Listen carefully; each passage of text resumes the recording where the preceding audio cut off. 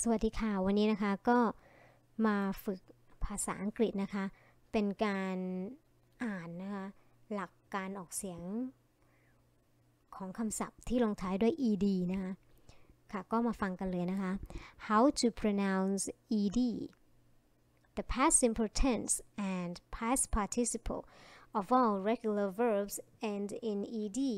For example, work, worked, worked. In addition, many adjectives are made from the past participle and so end in ed. For example, I like painted furniture. The question is, how do we pronounce the ed?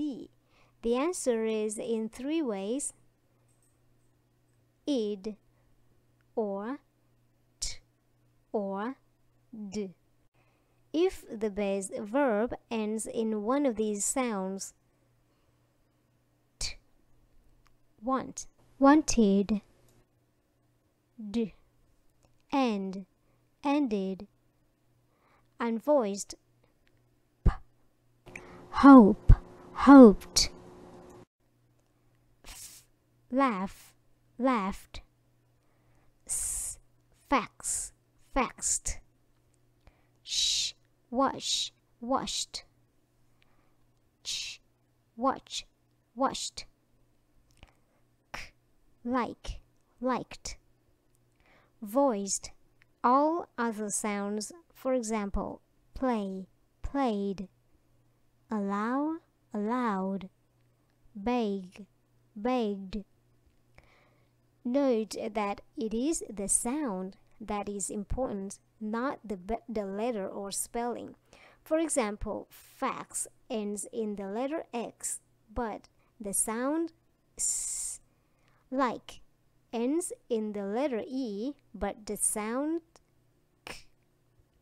Exceptions: the following ed words used as adjectives are pronounced with id: aged, dogged, ragged, blessed, learned, wicked, crooked, naked, wretched.